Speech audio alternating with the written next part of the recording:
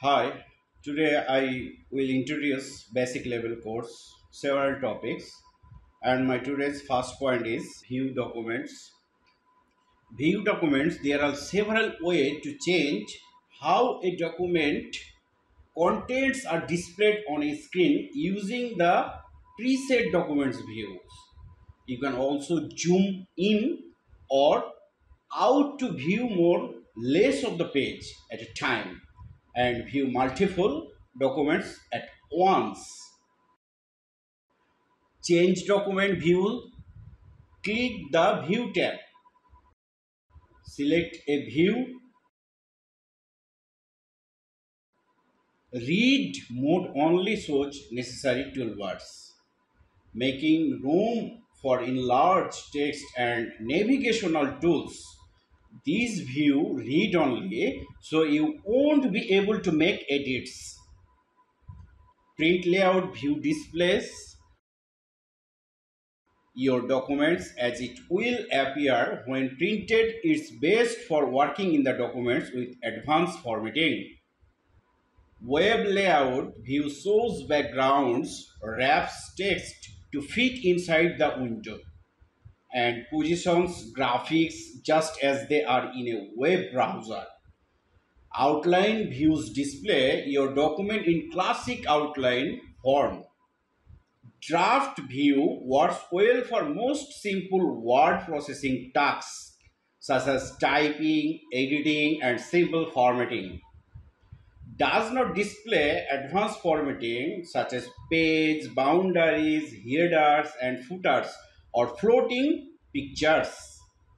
Just a tips and tricks you can quickly access read mode, print layout, and web layout views from the view buttons in the status bar. Zoom.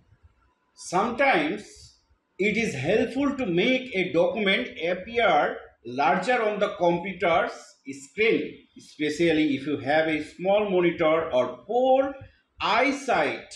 It can also be helpful to zoom out so that you can see how the whole document looks. Click the zoom in or zoom out buttons on the status bar.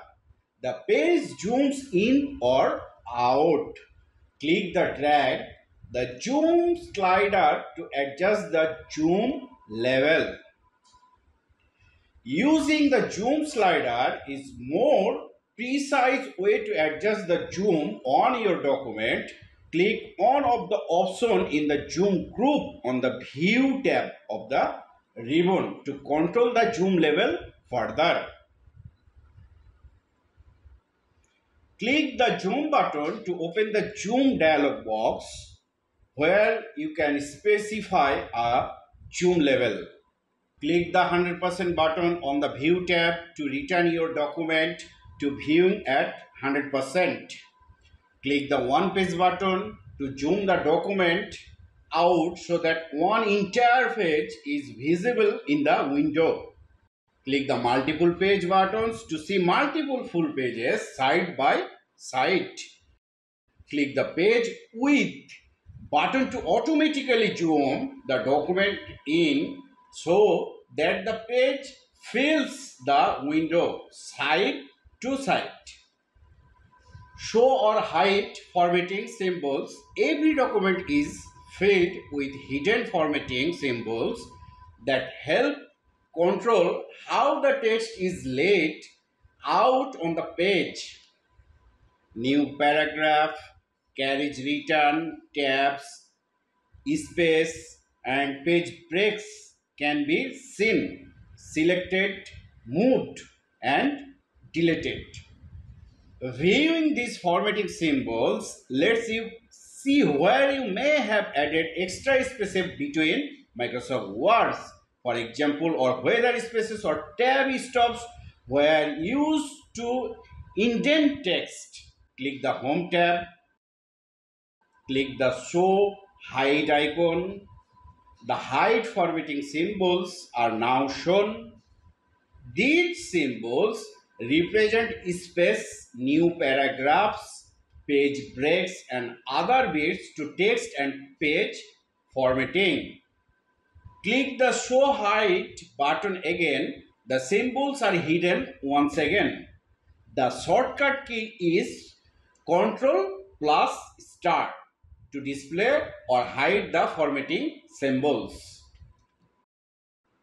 By using these tools and shortcuts, you can save time and work more efficiently when editing and formatting your documents.